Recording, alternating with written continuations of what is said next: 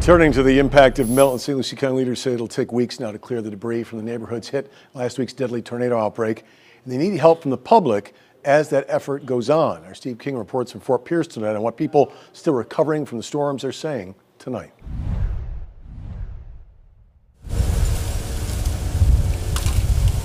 In the Lakewood Park neighborhood of Fort Pierce, contractors are working hard most of the day to clear the streets of debris, including tree parts.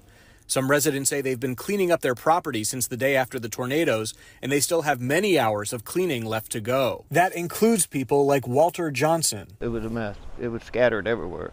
But like I said, I'm fortunate. Everybody's safe. The house is fine. Life goes on. Clean up and move on. Chrissy Alsager says while the cleanup process has been stressful and emotional, she says this past 9 days has also been a time for reflection. Had the tornado been any further, I don't think we would be standing here talking. That's how intense it was, and God was definitely watching out for us.